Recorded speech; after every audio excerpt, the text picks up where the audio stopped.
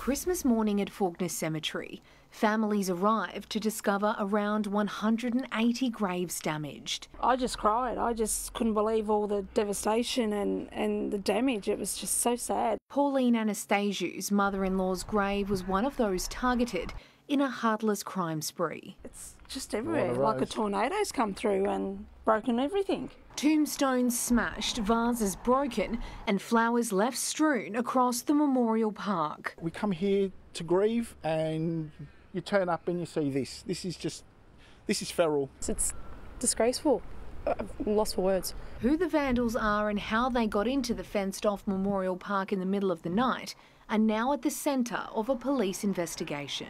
Damage to someone's a grave, no matter what day of the week, is disappointing and disgusting, but especially being Christmas Day. Police say this is the third time vandals have targeted this cemetery in just a few months. Devastated families have had enough and are demanding action. They claim they've put cameras up, they claim they've increased security, and it's happened again. It's disgraceful. Kathleen O'Connor, 7 News.